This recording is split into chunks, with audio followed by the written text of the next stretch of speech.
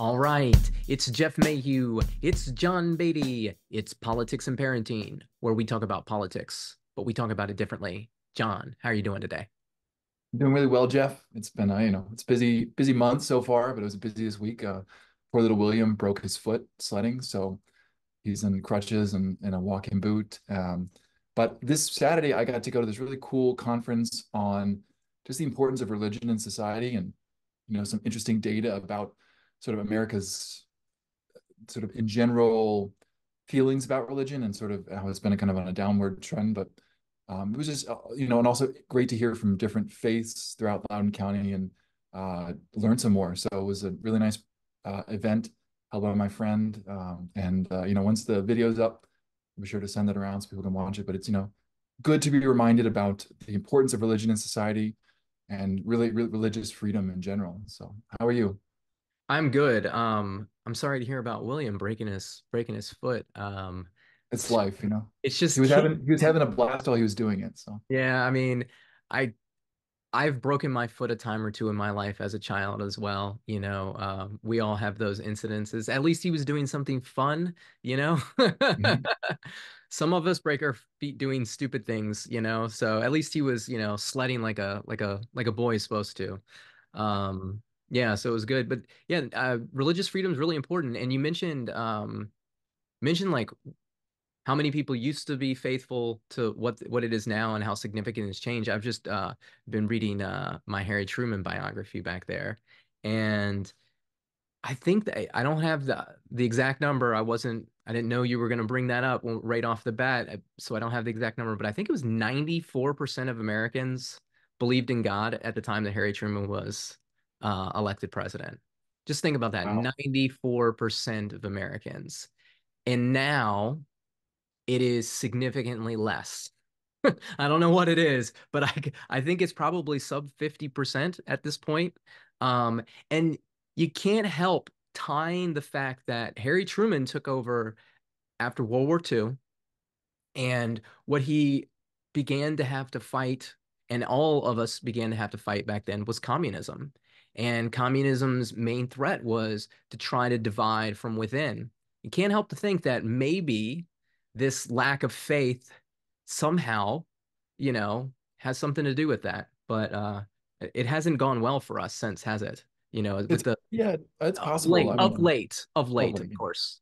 Obviously, we've done well for ourselves, America. We won World War II, we won the Cold War, but the long game here, there is something more at play in the fact that you do have to kind of fight for religious freedom, and I feel like that wasn't always the case when you were growing up. Maybe it is always the case, but well, that's so. There's a book I read, "The Right to Be Wrong," just as part of another book club, actually talking about religious freedom, and it was interesting because we have a conception that America was founded on religious freedom, but the book actually lays out like the Puritans in Boston were actually they're very puritanical, and they did not appreciate people who actually didn't toe the line. So the Rhode Island colony was founded by people who didn't fit in the Bay Colony to Boston, and they went south to basically start their own place. Interesting things about in Virginia, of all things, sort of the establishment of the Church of England and how that kind of became like the ruling religious organization and sort of fought with other groups. And then I think most interestingly, and you talk about fighting, Pennsylvania, we all recognize Pennsylvania. We're taught that it was a Quaker colony. The Quakers are very peaceful people. They don't believe in fighting. They actually don't have any oaths. So in the Constitution, it says swear an oath or affirm. That's a nod to Quakerism, actually, to allow them to take part in the government and to not have to go against their beliefs. But the rules of Pennsylvania changed so much since the colony was founded. But by the time the Revolutionary War was going on, there were Quakers that refused to fight because they did believe in fighting, and they were actually being imprisoned by their fellow patriots in America because there was sort of a lack of tolerance for their beliefs. So a colony that was founded on Quakerism over 100 years, 150 years, actually can change, even though it's got those roots. And so I think that's a key lesson for us that, yeah, you and I had kind of, I remember, never having to think about worrying about religion, but now you kind of wonder if you're going to be allowed to express yourselves, like, have an opinion, and actually act on that opinion in the public sphere. So it's important to think about, important to talk about. And I think going back to sort of divisions and stuff, one of the things I kind of took away from the conference was, you had seven different clergy members talking about their religious faith, but they all kind of try to bring it back to this understanding, like there's sort of a shared humanity, and that religion tries to, it fails many times just because it's humans, but it tries to inculcate virtue, and it tries to inculcate sort of a respect for others, and sort of an understanding of a greater community that you have to go out and serve and sacrifice for. And so that was kind of I think one of the key takeaways the conference was trying to break away was, boards, not everyone has to be religious, but religion in society can be good for society as a whole. And I think that's something to remember. I mean, So, but you're right, it's a different time than when Harry Truman was president. I think that's the biggest misconception about like, people that, aren't part of religion and sit on the outside. It's not the fact that they disagree or with the idea of religion. It's the fact that they kind of demonize it. Mhm. And it provides good to society, like I remember reading Ben Franklin's, biography and trying to figure out like where he felt because there were there were times in the federal convention where he would draw on God and draw on religion to kind of make his point, but in his personal life he wasn't really a faithful man, and he was a little bit more secular. And I think he has a quote, and I can't think of it off the top of my head, where he's basically like, my idea is like, maybe I don't believe in God, but religion is good for society. Basic, very, I'm totally butchering it, but something around that kind of concept. And I think that if you are a person who, you know, one, if you haven't gone to church and you haven't actually studied Christianity or any faith, it's hard to make up your mind. And I think a lot of people end up outside the faith just because they don't look into it. They don't know what they're talking about. I Yeah. have to be I happen to be one of those people, right? And so that's number one. Number two, if you have looked into it and you don't believe, okay, cool. But you don't really know either, right? Like, we don't know. I think that's kind of the whole point, like, and who if the thing is doing more good than harm, I would say Christianity, religion as a whole, does a lot more good than harm. What are you like? What's so wrong about people believing and God and these things that maybe you can't explain with science, But I don't know. But I'm kind of off on a tangent here now. No, but that's very true. I mean, and you talk about Christianity, and part of the thing was that it's above. It doesn't have to be Christianity. Like, the Muslims, they have Ramadan, which is similar to like the Christian Lent, but it's basically a month of very intense fasting. And I was reading some interesting article. Actually, I think it was Tim Carney that wrote a piece about this, but just the fact that like economic output in Muslim countries decreases during the month of Ramadan. But overall, they tend to be happier because they go through this process of personal purification and, a sacrifice for something greater than themselves. And like that small 1/12 of the year kind of filters into the rest of the 11 months of the year, and can help make you a better person. So, yeah, just because someone doesn't follow a particular faith doesn't mean they have to be ostracized. But again, like, and just because religious people do bad things, I think all people do bad things, and that's just human nature, and having to recognize that, and realizing like where the good can come out of it. And again, as you said, like overall, it tends to be better for society. Yeah, I agree. And you bring up a point, I'll kind of segue into our next topic here. It's like there are always everybody's kind of good and bad, aren't we? Like, we all do good things, we all do bad things. I think we try to do our best not to do bad things, but like, we're not perfect people. This idea that, like, the political sides, like, you cannot say that all Democrats are this thing or all Republicans are this thing, because nothing is really all of anything, right? It's a variation of different things. Mhm. And I mentioned earlier, I'm reading this Harry Truman biography, and this is fantastic. Like, I can't believe I didn't read this sooner. Um, and he is this like Midwestern. farmer who becomes president. And he's kind of this, I don't know, kind of like he's a nerdy looking guy. You can kind of see him back there with his glasses, and he's, not too big. He goes off to World War I and is a leader of men, if you will. He comes back, he becomes a politician, he works his way through the Senate, and before you know it, he's being basically handpicked to take over when FDR dies, which, by the way, FDR died at 63. And the way they talked about him in the pictures that I saw, like I always imagined he was in like in his 80s, but he was only in 63, and a lot of them say that was the toll from the war. Now, obviously, he had polio, and they kept all that and whatnot, but I found that interesting as well. And Harry Truman, man, he is a brilliant politician. Like he is what I think people are looking for today, in a lot of ways. Um, so I just want to a few things that he had to go through as president. So he took over and it was in World War II. And so he had to be the president to decide to drop the bomb, right, on Hiroshima and Nagasaki. He had to basically take over negotiations with the Allied powers and then negotiate the peace afterwards, after basically being completely kept in the dark by FDR as vice president, completely kept in the dark as a senator before that. And he has to go in like just this aw shucks type of Midwestern charm and negotiate with some of the with one of the most ruthless people in history in Joseph Stalin, right? To defeat another most ruthless person in history, Adolf Hitler. And he does this all while impressing Winston Churchill, one of the most upstanding, greatest men of the generation, right? And after that, do you know what Harry Truman's administration had to deal with after the war that is very relevant to what we're going on right now in our society? So, economic upheaval, right? Just re everything Think returning back to normal.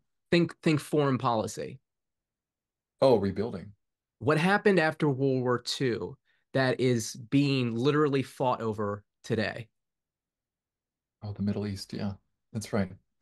Palestine and Mhm. Israel, Mhm. right? So he is tasked on this, and he bungled this, number one, because he had his I can't remember his position, but I believe it was George Marshall did not he wanted the United Nations to take it as a um partnership or something for like a limited time. I can't remember the correct terminology.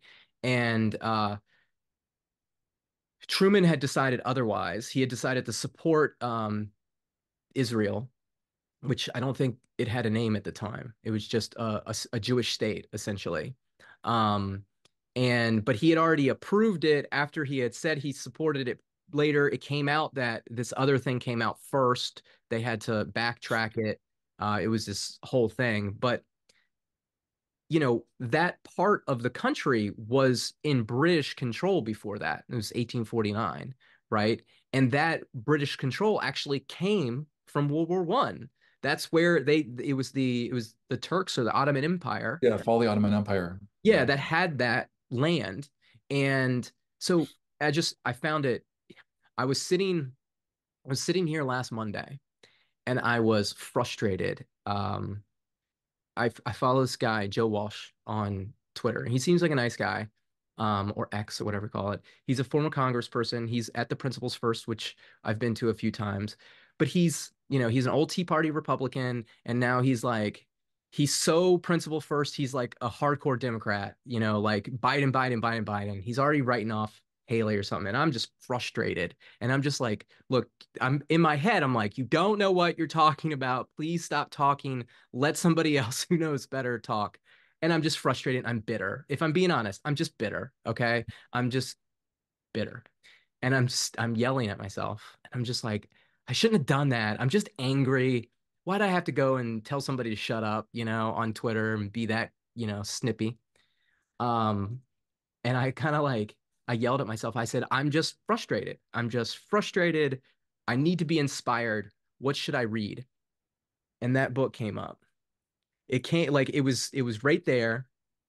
The last presidential biography of a new president that I'd read because I've been rereading presidents over and over again was FDR. So the next one up is Truman. And Harry Truman happens to be a guy that my grandfather talked about a lot as a kid. We used to sit in the kitchen and he would tell me about Give Him Hell Harry. And I never really knew why. He would tell me stories and whatnot. And I was a kid and I kind of forgot. And now I'm older and I just remember the Give Him Hell Harry thing, my granddad. And I understand why. Like he's very much like that Midwestern farmer. My grandfather was a carpenter, and he was from Virginia, but that very much that same like idea of like work the land, put your labor into things, have a family, love your wife, raise your kids and whatnot. And just the way that Harry Truman approached issues is really interesting. And it led me to like learning all these things this week. And I'm like, that's pretty cool, right? It's kind of like, you know, fateful, if you will. Yeah. Um, and the next thing after he did that, okay, so Harry Truman has now had to deal with all these crazy circumstances as an accidental president. Even though it wasn't accidental, they wanted him there because they knew the type of person, the type of man that he was. And then he goes for reelection. And the Democratic Party at that period of time is it's split between basically white supremacy and where the rest of them. And he Harry Truman had noticed that Black Americans were starting to vote for Democrats on a state level. And the reason that they were starting to do this, even for candidates that were racist, and the reason that they were doing this because they figured it was better to get something done than to get nothing done. And the Mhm. Republicans were, they were big on the federal level, but I guess, in this limited scope because this is Missouri, right? So I don't know on a national scale on a state level, but on the state level in Missouri, this wasn't working so well for Republicans. So um, basically, the Democrats had started to court black voters. Now, Harry Truman grew up in Missouri. His ideas and vision of race were shaped by his upbringing in the South and by his political heroes, which happened to be Andrew Jackson and Robert E. Lee. So you can kind of imagine like what he thought about African Americans. Now, the fantastic thing about Harry Truman is he was a fairly humble man. And when he saw what happened in World War II. And then he came home and he saw, soldiers, Black American soldiers that were being beaten and treated like second class citizens. And he realized this wasn't right. He knew what they had as much right to this country as anybody else because they had sacrificed for it. And so he kind of had a change of heart and he goes forth, even though he's in the Democratic Party, the party of white supremacy, the party of the Confederacy, he put forth a civil rights platform that basically jumpstarts the civil rights era. And he desegregated the military. And on his election day, which is a miracle that it happens, right? Because it's the famous, have you ever seen Harry Truman holding a newspaper and it says Dewey defeats Truman? And that's because no one believed Harry Truman was going to. The only person that believed Harry Truman was going to win was Harry Truman. And I think the only reason that he believed that is because he was the only person in Washington who could see outside of the bubble. And that's Mhm. because at the end of the day, he was the regular person sitting there. He was the all shucks Midwestern, blue collar, guy. But he was also incredibly well studied in history in which, had him completely prepared for every unpreparable situation that he would face as president. And it allowed him to see a coalition of white middle class Americans, farmers, and Black Americans that would lead him to win the nomination in a huge upset. And he's holding it. Dewey defeats Truman, and the obviously Truman got the last laugh. And the year before, the Republicans were so convinced that they were going to defeat Truman, that they voted for the highest amount of spending for the election day activity, or not for the inauguration. They hadn't had an inauguration in years because of the war. This was going to be Mhm. the first one. Republicans have the Congress. They know they're going to win the presidency, and appropriate the highest, like it's like $80 million, something ridiculous. And Harry Truman was happy to spend all of it as a Democrat. And he made a point to make sure that African Americans were welcomed at that inauguration. Now, I'm sure that is an easier task, easier said than done at that time period. I'm sure there are lots of hiccups. I mean, we're like I said, this was basically the beginning of the civil rights era. So there's lots of places to go from here, but you know, you can't get anything done if you don't start it, right? And I found it fantastic. Like just Truman as an individual is just he's so likable as a person. You cannot find or at least I haven't yet. I will dig deeper. I haven't found people that speak too poorly of Truman. There's definitely some negatives here and there. But as far as like the people that were closest around him, whether they disagreed with him or not, they still respected him. And I think that that is kind of, what I take most away from Truman so far. And then he was a partisan politician. Like he worked through the state bosses. Like he when he was first trying to run, I believe it was for Senate, maybe it was for Congress, he was basically just hoping to get the approval of the party boss. And he was totally cool with that. Now, we're not necessarily cool with that, right? And and it just kind of shows like in all segments of politics, there's always going to be bosses. There's always going to be restrictions. Like a good one is one that changes office, right? That was the idea of Congress. That was the idea of Jacksonian democracy, blah, blah, blah. But it never really, because the people get there and they always just keep it. But Harry Truman was one of those people that understood that, and he just tried to work through it. And he worked through it all the way, all the way to the presidency, man. And then because he was so well versed in politics and so well versed in history, he was able to see a coalition that was there before the Republicans or the Democrats. And it basically saved the Democratic Party because that party was in shambles at that point in time. The white supremacy part of the party that broke off and formed the Dixiecrats. They lost southern states that they hadn't lost in years because of this, but they won 3 states that they never would have won otherwise without going out and putting forth a platform, a civil rights platform.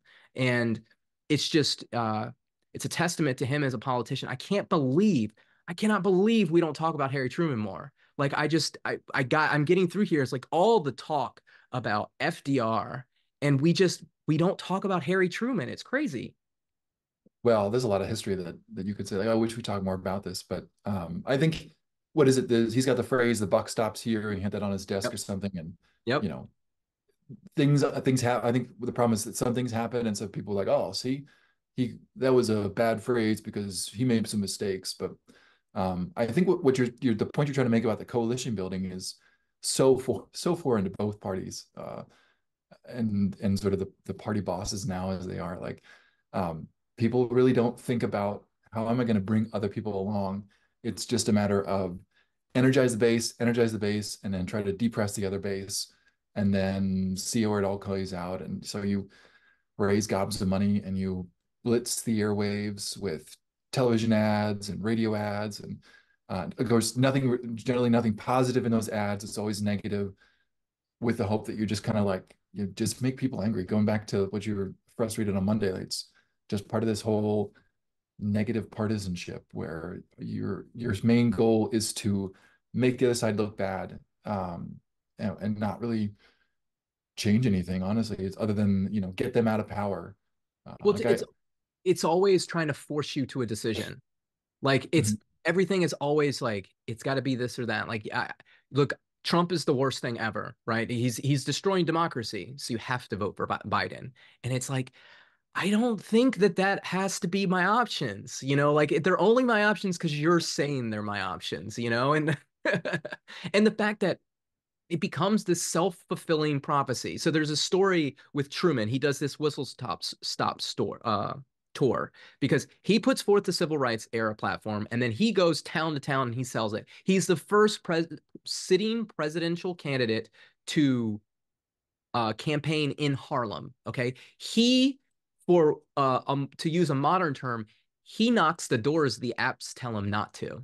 Right, Hmm. he knocks all the doors. Right, he reaches out to all of the people that the parties, both parties, are ignoring. And there's a group of 50 journalists, the most famous journalists in all of America, and like 20 of them are on this tour with him, town to town. They are mesmerized of how he connects with the people and all this stuff. And they take a survey, and out of 50 of them, zero of them pick Harry Truman to win the presidency. They don't believe in him. They see him up close, what he's doing in those little circles, but they don't believe that it's real because at the end of the day, they don't want to believe that it's real. And they said it. There's a quote in there from one of the journalists. And he's like, we wrote every day that he was going to lose because that's what we really believed. But at the end of the day, they were wrong. They were only writing, they weren't able to see outside of the picture, which again, I think at this time period of history, you just have this influx of intellectuals that have kind of been recirculated through the government, and you grow up inside of a sphere. Hmm. You're unable to see outside of the sphere. And then the thing that always reforms us as a nation, whether it's a party or a government, is somebody coming in from the outside and just taking a fresh look at things and going, maybe you shouldn't do that. Maybe you should do this. Hey, I have a question. Why do we knock only these doors on the app? And then when you ask that question, and the people, they go, I don't know, because these are the ones that vote for us. Like whatever it is, and it's just go, yeah, but don't we need more people to vote for us? Why shouldn't we knock the ones in between? If we knock the doors in between, we're spreading our message further. Well, they don't want to hear it, so we're not going to tell it to them. And Harry Truman walked in and goes, "Here's what we got to do," and he did it. And he couldn't even get, he did it all on his own, basically. I mean, not really. He had a team of people. Everybody does, but it's a great story. It's fantastic. Now, would you say the civil rights platform that he kind of champions, was that his idea, or was that something that had been going around that he kind of latched onto, and then based on his experience, he kind of picked it up? Like I think of like Lincoln. Like Lincoln wasn't an abolitionist when he ran for Senate, but as he got to know people, like he becomes good friends with Frederick Douglass, he sees the truth and the merit of the abolitionist movement and sort of adopts it and then becomes a champion of it. Is it kind of the same for Harry Truman, or is it the kind of thing where based on his experience, he realizes like this is the way to go, and I'm going to lead on this? So to give you a solid answer to that, I would just need to study more of his writings and papers and kind of piece it all together. What I can tell is he definitely started thinking about this while he was in the Senate. Even before the war, he had already and look, he used very colorful language. He straight up said that he didn't think that white and black people were equal at some point in time, early on in his career. But he definitely, this was a slow evolution for him, a change of heart or a change of thinking of things. And so he definitely had thought about this in the Senate.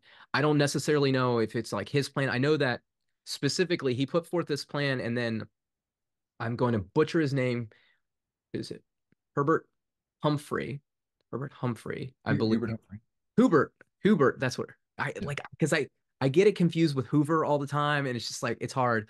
Anyways, he basically championed or seconded Truman's plan, and he was younger and more energetic, and I think him backing this up is kind of where that reform for the Democratic Party came from. Was the Dixiecrats left, which created new opportunity. Right, for people into the party, new leadership. That's what I talk about all the time. If you want to fix things, if you want to reform things, you have to create opportunities for new people to come into the fold. That's what uncapping the house is. So by the Dixiecrats leaving the party, it opened up more opportunities. It opened up more space for other ideas to be talked about. Now, remember, the Democrats are the same party that put in the gag rule in Congress to silence any talk about abolitionists, right? That was in that was the most egregious violation of the First Amendment that we have ever seen in our country, and it's never really talked about, you know? Mhm. And they were finally gone out of the party. And finally you were able to have some new ideas be taken, and by having new opportunities and new people having more chances to speak, I think it really set it off.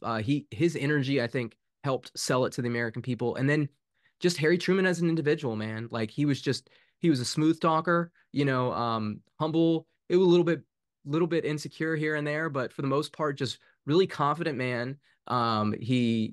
He knew what he was good at and he knew what he wasn't good at, and he was okay with it. And he kind of talked about, the presidency, and he said, look, I think that there's probably 100 people in the world right now that would be better suited to be president than me, but I'm president, so I'm going to be president.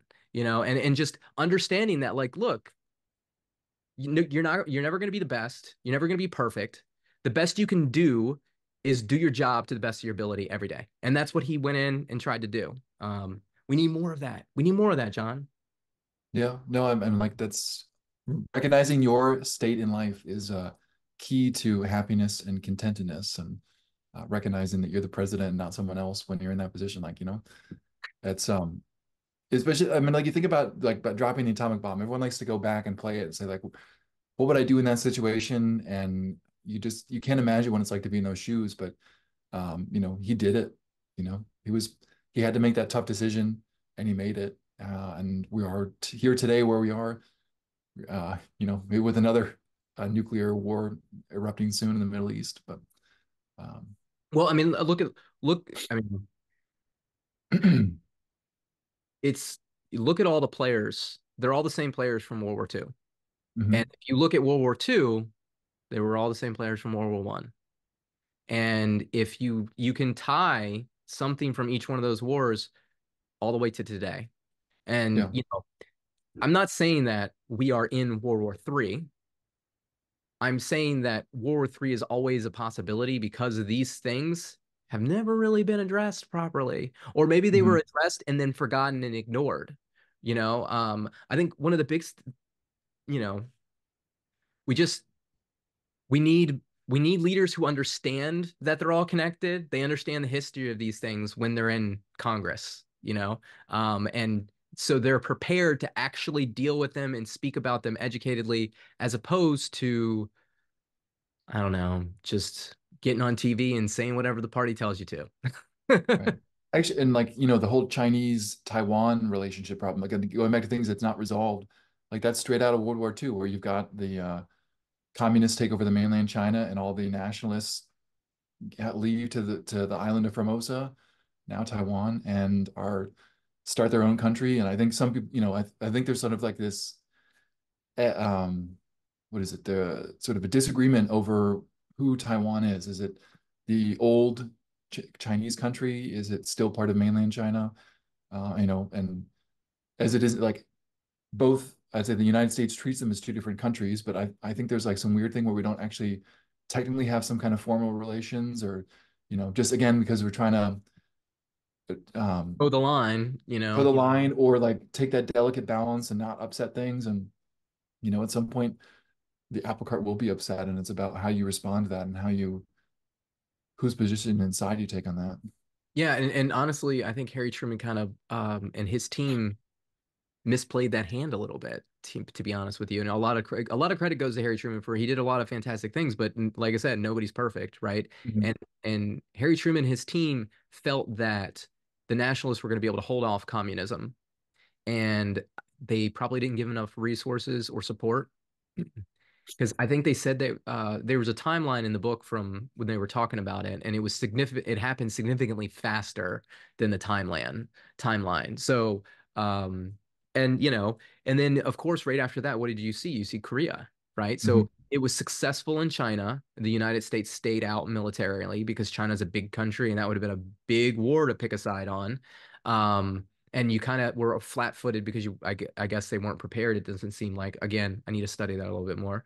But then you had Korea that happened right afterwards, where the North Korea invaded South Korea, and again, you look today and you look at Palestine and Israel, you look at North Korea, you look at Russia, you look at China, and you go, okay, Germany's not part of that anymore. They're on our side. But, you look at Ukraine. I mean, Russia's trying to put the old gang back together, Yeah, like at the end of the day, I mean, the foreign policy, everything, I think we talk about it a lot, is like everything's kind of groups. Republicanism is governing by small groups. And what makes republicanism great is you can be independent and separate, like independent little sovereign nations, independent little sovereign districts with your own special rules and regulations so everybody in that district's happy. That gives you the most freedom. But when things get tough, you join your groups together and now you have a bigger group. And that's what foreign policy is, right? And that's why it's, if you're an American citizen and you want to be a strong, country and be in a safe country, then you want the union to hold, right? Because that union is what keeps you safe from outside invaders. And then as, we have to keep our allies happy and secure and safe in order, because if the other team grows their team too big, they'll envelop us, and we yeah, have to remember that. And again, it's not advocating a policy in any direction. I don't, without getting national security briefings, I mean, how could I really know what we should be doing right now? But just from an outside perspective of how foreign policy kind of operates and a little bit of the history, I just think, you know, we have to we just need people who think about these things more deeply, I think, in Congress and in on TV or writing about it. Not to say there's I'm sure there's plenty of people writing, very eloquently about it. I just haven't read it. So I'm sorry. I know. Got to find them in the right spot. No, I mean, like the thing with foreign policy and again banding together, there's kind of this idea from European history of the balance of power and sort of, as France would get too large or England would get too large, like the little guys around them would sort of band together in order to be that balance. And Hmm. I think the interesting thing of the post World War II world is that there actually hasn't been kind of that balance up until maybe like the past 20 years or something. Like it was kind of Russia versus the West. But the West was so much stronger that and also stronger, but also not really willing to wanting to kind of aggravate a thing. I think before that it was kind of like if you were the strong man, you just go and start taking territory because that's what you did. If you're the Austrian Empire, you start doing some marriages, you pick up Spain, and then you get a bigger empire, and then people get worried about that. And I think the interesting thing, post World War II was that the people at the top weren't necessarily interested in acquiring more territory. It was more of just kind of let's live our lives and try to work in harmony. And that's kind of maybe with the because you had an enemy of the Soviet Union, it was easy for everyone to kind of band together and have that sort of mindset. And then once the Soviet Union goes under, everyone kind of it takes a decade or two, but they kind of forget about that and they get busy and distracted with their lives. And now you're at this spot where um, there was kind of a weird shifting and balance where you've got China and Russia kind of cooperating, and everyone throws Iran in there as sort of part of that, and you have this new dynamism where there is kind of a reshifting and restructuring of these old World War II countries into a different balance of power, and it's they're willing to rattle their sabers or even start striking at targets in order to show their will. Yeah. Yeah. And then you look the in the 90s and even it started with Nixon with China trying to open up relations with China, and then both Mhm. China and Russia in the 90s and into the 2000s, just like they were like our friends kind of, like we Right. were opening up McDonald's and sharing video games and Yao Ming, and like everything was fun and it was good and everybody was making money. Like at the end of the day, Yeah. like everybody was making money. China was making money. Russia was making money. Capitalism was working. But, I think what happened is the dark countries, if you will, the ones that, have communism and have authoritative rule, they realized how to use the capitalist system for bad. Yeah. to infiltrate certain, you know, places in society and pull certain strings you know and I think maybe we had our guard down a little bit. Maybe we should have been a little bit more thoughtful about how much and how easily we allowed foreign money to flow through the United States, specifically when it comes to campaign finance, but that we will get into on another day. Let's get back to Harry Truman, okay? All right. um so one of the he's just this really interesting character. One of my favorite stories is his wife. Okay, he meets her when she's very young, when they're both, younger, and he writes to her regularly. And he wants to marry this girl. He's infatuated with her, but you know, he's not he's not the guy. He's like the guy. He's like a regular guy, and so he writes to her expressing his intentions and is rejected. Now, we don't have the rejection letter because Bess's letters weren't saved as thoroughly as Harry's was, but we do get an idea of what the rejection letter was because we get to read the letter that Harry sent to her afterwards. And he's basically like, hey, I appreciate you let me down gently, essentially. Like, I never would have forgiven myself if I didn't take my shot. He doesn't say that, but he's like, why would a girl like you want a guy like me? I just appreciate your friendship, da da da. And they stay in touch and they stay friends. And then one day, Bess realizes that that's the guy. It was always the guy. She didn't know it was the guy. And Harry doesn't make her feel bad about it at all. He's just there and ready to go. And they're just so devoted to each other. And it's just such a wonderful story. It's good. Well, it is important to have a wife that supports you and is there in the long haul. Well, But yeah, and so that's the crazy part. When they got to the presidency, when they got to the White House, the the Roosevelts like didn't even share a bed the entire time they were there. They didn't share a room. They didn't even share the house. Like they just weren't there. They lived in separate parts. They were just gone from each other. They didn't have a real relationship. I remember learning that when I read FDR's biography and then getting reinforced in Truman's biography now, where the Trumans were like a real family, and I think that ties to I think one of our other big issues in we don't elect people to office that are actually family people, right? And it's not to say that FDR, didn't deserve to be president and he wasn't a, above average president. There were a lot of things that he did that I think other people couldn't do, and I think that we're grateful to have him at that moment in history. But as a person, I don't know, man. Like he's not the type of guy I want my son to grow up to emulate. He's not the type of guy I want to grow up to be. I'd much rather be a Harry Truman than an FDR, And it brings me back to the civil rights thing.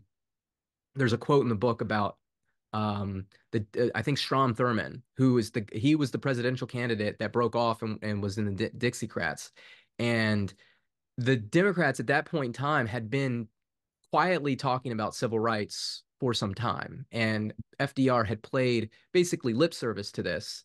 And somebody asked Strom Thurmond, why now did he break off from the Democratic Party? But when FDR was doing it, he stayed quiet. And he said, because Harry Truman means it. wow, wow, yeah. I mean, like that's a lot of politicians will talk, and that's sometimes they talking out of both sides of their mouth. Um, that's crazy. No, I mean, I can see that, like, and again, I guess it goes back to like the backroom dealings, the sort of conversations you have that are off the record. Like you could imagine FDR talking with Strom and be like, hey, I'm going to say these things, but don't worry about it. And then it just gets back to you. And I think the other thing with FDR too is he was really insecure, especially about his polio. And, was he never photographed sitting or something? Most people didn't know went around in a wheelchair. He had the special like leg structure he built so that he could sit or I'm sorry, stand for hours, even though his legs didn't actually work. And I think all just kind of part of this facade of what he thought he should be and how he should appear to people. And again, it goes a little bit back to the disingenuousness of FDR that people have troubles with and kind of he did some interesting, did amazing things leading us through the World War II, but also, he was, I think also he was not good about bringing about the next set of leadership, right? Because you said like he leaves Harry Truman in the dark. Harry Truman has no idea. Harry Truman's kind of picked for more political reasons in terms of what he'll bring. I think there's a falling out. Who was the vice president before Truman? I forget. It wasn't like a falling out between him and No, they FDR. just no, that he was actually very cordial. Wasn't it? I think he was the guy that was really cordial. I have to go back and look. I Okay, yeah, is it was it Wallace? I don't remember. Anyway, Anyways, I'll have to go back. But I mean, Truman, the sorry about that. FDR, he was a little unsavory, and so one of the things that I I took away is this time period. You've got this really like good individual in Harry Truman, and he took over the presidency at a very dark time in the war, right? And then the Cold War's afterwards. And, a lot of people today are concerned with, we hear a lot about the deep state, right? And yeah, like, what exactly is the deep state? And where did the deep state come from? And what are their roots? And I think I learned a little bit about that in this biography. And the deep state comes from uh shoot, the G-men, FBI, and hold on, oh yeah, yeah. where's my book? That's right, because he got J. Edgar Hoover is going around Edgar Hoover. wiretapping people, So and so when Truman becomes president, J. Edgar's office sends over some taps or something, and Truman is like, "What the heck is this?" And he sends back and he's like, "I didn't authorize this. You shouldn't be doing it. We're not going to become a police state like the Soviet Union or like Russia." I don't think he didn't say Soviet Union, but yeah, like Russia.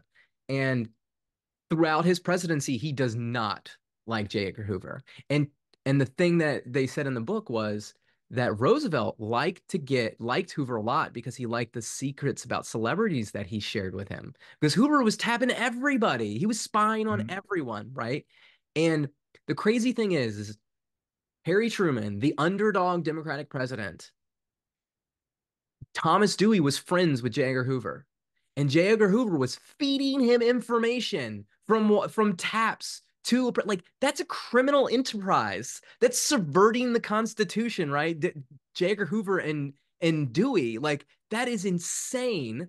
And if you're wondering like if you're like a regular person watching and you're like, how could people what is the deep state? And how could people believe that that is such a thing? This would never happen. All you have to do is read a little bit of history and go, well, it's kind of already happened. And, it's not to say that everything that the conspiracy people say is true. It's just to say that, there is some truth to it, and so there's merit to their claims. And then if you don't take them seriously, they say, well, you're wrong. And like that's again going back to building coalitions and listening to people, and having a historical founding to realize that like there is truth when some people tell you some stuff. Yeah, it's important to have all that. Uh, no, I mean you sent me a picture from the wiretaps about the Truman throwing it back at J. Edgar Hoover, but um, that's I think that needs to be told more. The fact that I think people are familiar a little bit with the wiretaps that was going on, but the fact that Truman was so abhorred by it and said like, "Stop it immediately! Like this is wrong. We're not this kind of country." I think it would behoove maybe more elected, current bureaucrats and political appointees to kind of to actually point out if things like this happen, and to let people know and kind of rebuild that trust. well, and another thing, like, so there was this idea, of who's supposed to be in control. And, I don't think the FBI was ever supposed to have the amount of control that it has, especially, Mhm. like maybe it doesn't have that amount of control now. I'm not, I got to do some more research before I give it a solid answer on that. But I think back then, for sure, it had way more control than it was supposed to have. And that's simply by the fact that the president can't stop J. Edgar Hoover from spying on American citizens. Right. And, and so I think, I kind of lost my train of thought there. I'm sorry. Hold on. What was I going with that? He's spying on politicians. He's spying on so the kind of people that actually could have oversight of him. He's got dirt on them, and then he can use that as leverage to. keep himself in power. And it's sort of this self-perpetuating cycle of someone not being able to got rid of, kind of like a mob boss. Yeah. Well, and Truman, he wanted to protect American virtue. He wanted to Hmm. protect democracy. He wanted to protect, the republic, if you will. He understood the values, and he understood that, you know, that thing was it's not the right way to win at the end of the day. Like Yeah. you can win and you can sink to your opponent's level, which is, I think, what happened to us at that time period. It was like, the FBI became all powerful because there were all these you know, foreign operations and spy operations, and we needed it. We needed it. I think the CIA comes probably pretty shortly afterwards, I'm guessing. And, you know, it corrupted us a little bit. Like I think we sent American capitalism into communist Russia and China because we wanted to bring some virtue, reverse corruption. In Mhm. reality, it got corrupted. And I think what happened is that fear and that distrust after World War II of what happened, of having to do it again, it scared us a little bit, and we lost a little bit about ourselves. There's the whole debate about who should be in charge of the atomic bomb. Should it be the Right. military or should it be the president? Right. And Harry Truman was like, it should darn well be the president. It needs to be under civilian control because the civilians are the ones that risk losing, you know. It's yeah. So I just a lot of things changed at that time period in time, and again, why do we not talk about Harry Truman more? Sounds like a conspiracy, just people trying to keep it under wraps. Yeah. Well, let's transition a little bit from Harry Truman to John Beatty. Okay. So John Beatty's running for Congress. John, did you know that you're running for Congress? I was the one who signed the papers, so I'm Okay. well aware. So as your campaign consultant, I just like to let you know that the unrepresented people that Harry Truman saw back then, those are the same unrepresented people that we see today. And the way that we're going to win our election is by doing the same thing that Harry Truman did. We're going to go out, we're going to meet with those people. We're going to give them an opportunity to talk. We're going to show them that somebody cares and somebody's going to represent them. And so we got a few announcements we want to share, things going on for the campaign. So we've got three Meet John events. So this is it's going to be at Great Main Brewery on Monday the 5th, Monday the 12th, and Monday the 19th from 6 p.m. to 8 p.m. Now, you'll be able to come out and meet John because he's going to be your representative. And you really should be able to talk with the person that represents you in Congress. So we're trying to make it easy. Three Mondays, you come out, and John, what do the people get? We're actually going to provide libations, if you will. So if you come out to Great Maine, we'll give you a beer on us, just to, sweeten the deal. If you don't drink, that's fine. We'll get you a soda, no They have problem. delicious root beer And they've got water too, if that floats your and boat. So kombucha. plenty of options. The 19th is President's Day, so if you're not working, I know it's gonna work the next day maybe, but it's another day that we're just trying to make it so that we can actually talk to people that so we can represent, so I can represent you, so you can be represented in Congress. Um, it was funny actually just you mentioned the CIA because there was a lunchtime discussion about the CIA not having sort of like the intelligence community not being able to share things and then people not trusting them. And then I was kind of thinking about it, and it's a lot like representation where, your elected leaders, sometimes they can't really share things with you, but if they don't have a relationship with the people that they're supposed to represent, when big problems happen and trust gets frayed, if you don't, know them well, it's easy for the trust of the community, the trust the body politic to be lost, and then things start getting in a downward spiral. And that was exactly what happened on like the Loudoun County School Board. I think it was a brand new board, shortened the term, and you had the pandemic and not enough time for kind of actually even within the board for relationships to be built. And then that leads to problems further down the line. So this is an opportunity for anyone. We'll talk and share ideas. I'll listen to you. and let you do most of the talking so I can be a better representative. Well, I mean, and as a citizen and a campaign consultant, what I would tell you if you're going as a citizen, you shouldn't just do all the talking. You should get John to talk, and you should make him talk about things just ask him questions and listen to what he has to say. And I think that's kind of the part that we lose as citizens is this idea that the representatives are supposed to do what we tell them. But there's so many more of us than there is of them. So they can't just do what you tell them to do. They have to like listen to everybody and kind of formulate their own ideas. And those ideas should be formulated on hard work and study of history. And that's what, John's bringing to this campaign. And that's why he's going to be the guy to win this election and to bring actual representation to Congress. So, but it's not going to happen alone. We need lots of help. We've got two more events on our calendar coming up. We've got two door knocking events on the 10th, February 10th, and the 17th. Now, we understand that this is February, so maybe it snows and maybe it gets canceled, but we do plan to knock. Or And maybe it'll be 70 degrees because the weather's crazy around here. You never that's know. right. And when you come out, you're going to get a script, you're going to get some training, you're going to get some coffee. Okay. You're going to get a map and directions on where to go. And then you're going to knock all the doors. Okay. I know that's going to be a strange concept for some of you out there, but it's important that we go to everyone and not just the people that we always go to. And then, John, I've got another event. This is off the campaign. We'll call it a Madisonian event, but I don't know if you noticed, but I've been drinking Heritage Brewing beer tonight, and they've got it's American Expedition, and it's located here in Manassas or nearby in Manassas. And the owner asked me to do tank talks, and Hmm. we're going to start those the last week of February. It's going to be February 26th, and the first tank talk is about George Washington. It's going to be from 6:30 to 8. You can register on the Madisonian Republican website, and then come out and let me tell you a story about George Washington. Let me tell you about how, he started in the French and Indian War and then ended up, leading us to independence, breaking free of Britain, you know, governing our nation, overseeing the Constitution. It's just a fantastic story. So it'll be a good time. You're I going to talk about him retiring peacefully at the end and letting go of power. It's a lot of people could take a lesson from.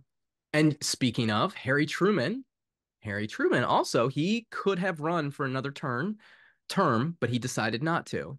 And his one of his heroes was also Cincinnatus, just like Washington. There you go. So lots of upcoming events, for the campaign. And then if you're just a history nerd who happens to be listening to the show because we talk history, you've got a tank talk that you can come out to. Um, but what, I think my outside view from politics is sometimes if you want to volunteer for a campaign, they don't necessarily have things for you to do. They don't really necessarily explain it. So on our website at uh, um, Beatty4.us, you can go to our volunteer page. If you're looking, maybe you don't have money to donate, but you still want to make some difference. You can go to our volunteer page. You can sign up to be a volunteer. We've got a few different options for you. We've got a door knocker. We already talked about that. We've got two events on the calendar already. Um, we can train you. We can give you a script. We can help you get through. It's a different experience, but it's enjoyable. We've got small group leaders. This is probably the best way for somebody to be involved that doesn't like confrontation. You can just invite your favorite people to your house, the ones that even if you disagree, you'll disagree civilly, and then just invite John over.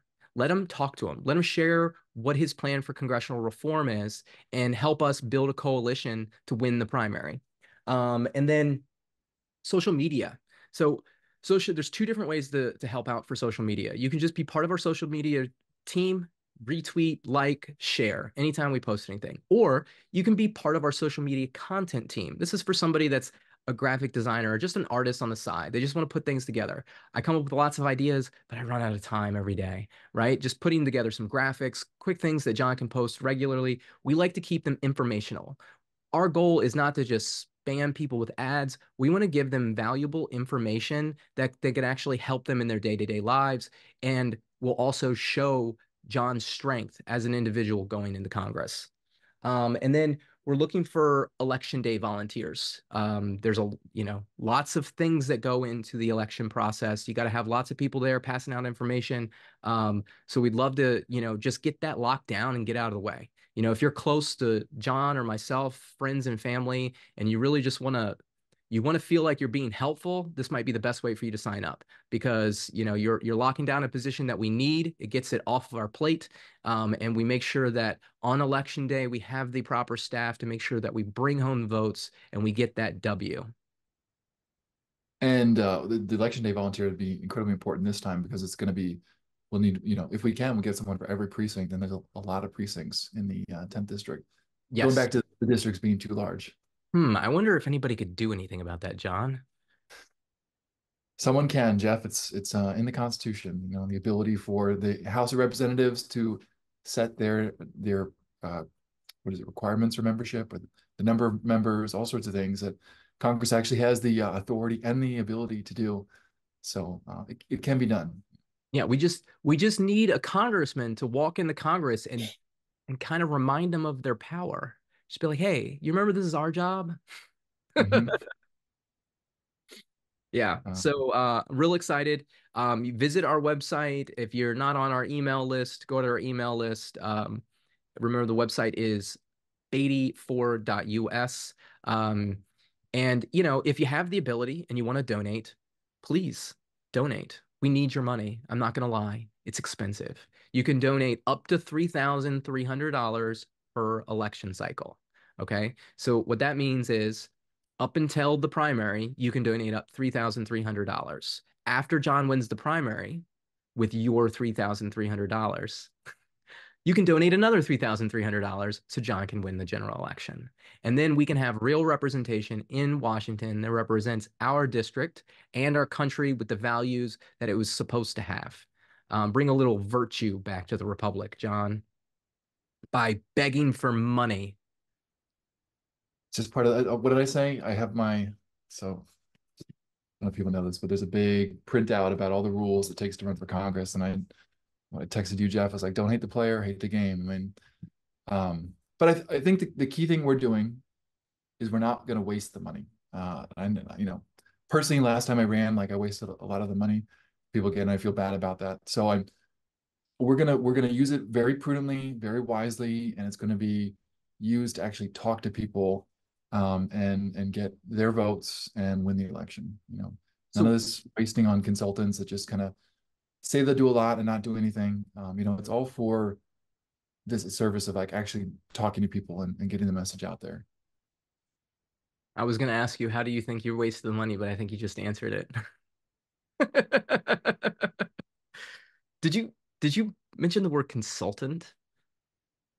It's a bad word around here. Well, again, you got to get the right people. We actually one of the best things this time around is we have an amazing team, a lot of great volunteers helping to make things happen.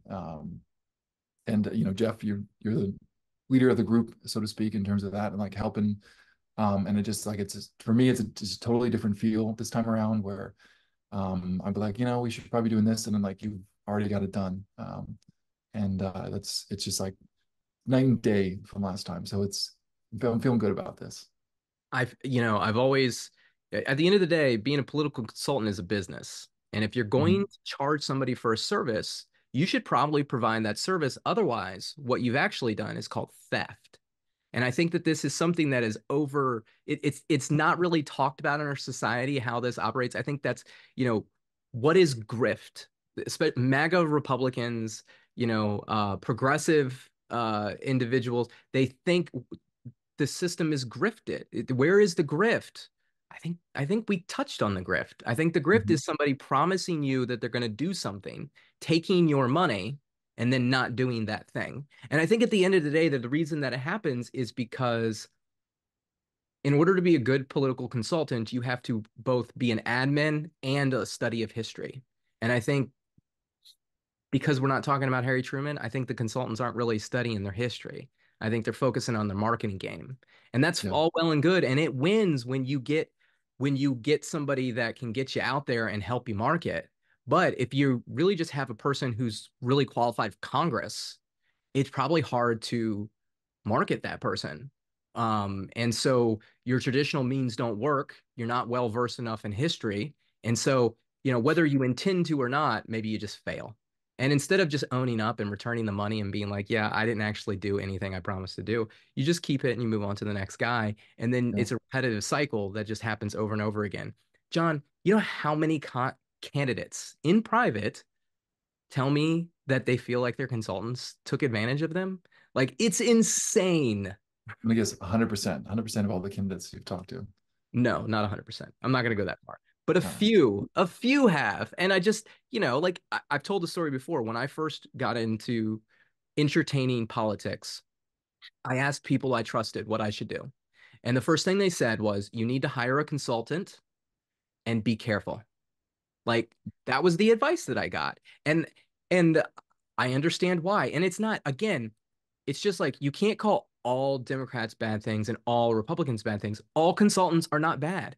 There are plenty of great consultants out there, right? It's just there are some bad ones, and we should be able to we should talk about that as a society and realize that that's where a lot of the power goes. It goes to the consultant, and it takes away a little bit about the people's voice. But that's what's great about America. Somebody could recognize the problem and find a private business oriented solution to the problem to make some real change. And I Yeah. think that's what I've been trying to create. And I'm glad to put it to action behind somebody I believe in, somebody that I believe is qualified for the job, and that of course is you, John. Thank you. Appreciate that. Well, thank you, Jeff. Thank you everyone for watching, listening. It's been a good thing. I've learned some more stuff about Harry Truman. Again, like we just don't study history enough. Personally, I haven't studied history enough, but collectively we are lacking in society and what we teach and our sort of our interest in learning from our past so we can better our futures. So we can follow Jeff on Twitter, jmayhew28. I hear there's an op-ed of yours coming out sometime soon, so be sure to get on his Twitter so you can be the first to read that. I guess I was the first to read it, maybe the editor. So the second or third. And then you can follow me, Beatty for Us, on Twitter and Facebook and YouTube and all those wonderful social media platforms that are just providing so much benefit to society. Follow the podcast on politics and parenting. And with that, have a great night, everyone. Peace and love.